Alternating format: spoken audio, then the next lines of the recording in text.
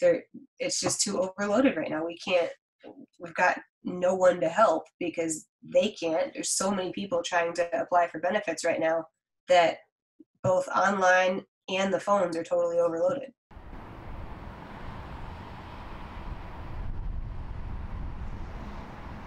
It makes it hard to be upset that I can't get through to unemployment.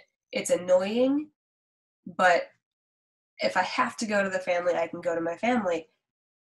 There's people who can't do that. It's a problem. And I don't want to have to go ask for help when there's resources put in place for things like this. I'm supposed to be able to take advantage of them, and I can't.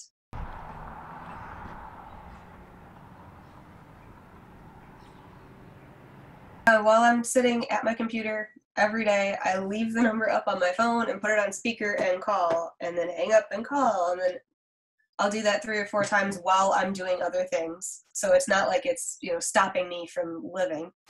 And then a couple hours later, I'll go back to it, get up in the morning and start calling at 7:45, even though they don't open until 8.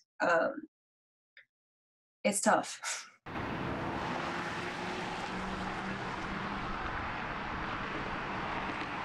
My credit card just kind of, but I know that's going to be rough because I'm going to have to make payments on that too, and there's nothing coming in.